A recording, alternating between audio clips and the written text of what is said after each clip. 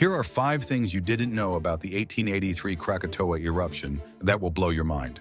First, the explosion was so loud it ruptured the eardrums of sailors 40 miles away and could be heard clearly in Australia, over 3,000 miles from the volcano.